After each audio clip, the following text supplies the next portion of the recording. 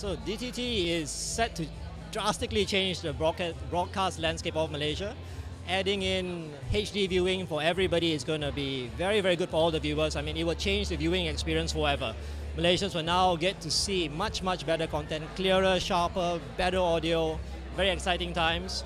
And with the inclusion of at least 30 new HD channels, it's going to be a very, very interesting time for advertisers. We will see ADAX grow tremendously.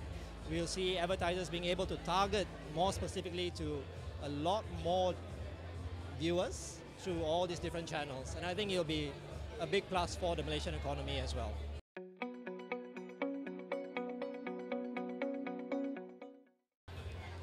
Better picture quality. Viewers will definitely get a better experience. Right now, if viewers haven't experienced HD before, it is game-changing. Viewing is going to get so much better. Trust me. Trust me on this. Yeah? HD viewing is where it's at, and I'm very, very happy that MYTV is rolling out DTT for the nation, so everybody gets to see pictures a lot clearer, a lot better with good audio too.